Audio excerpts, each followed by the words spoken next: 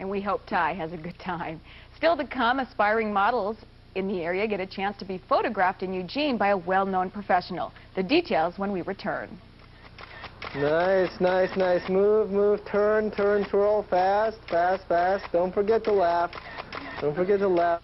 Well, finally tonight, some local aspiring models got a chance to work with a Los Angeles photographer. Okay, bend your body to the left, to the right. Okay, now... Photographer Peter Baratti travels the U.S., Canada, and sometimes Europe looking for what he calls fresh faces. Young women from Eugene's Barbizon School of Modeling took part in today's photo shoot. The looks start out basic. It's a wrap. And then progressively we get to the second roll and the third roll, and progressively we get more dramatic and make him look like the models they see in magazines. Okay, pound your lips. Baratti travels with hairstylist Lori Hamilton, who also modeled around the country for several years.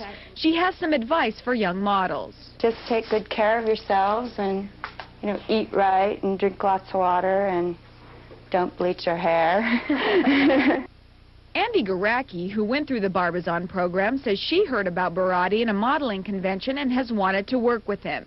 But she's already had some national exposure. I was in the Cosmopolitan and a little picture in the back, so that was neat and just kind of really exciting. That's cool. Good. Anything you want to add?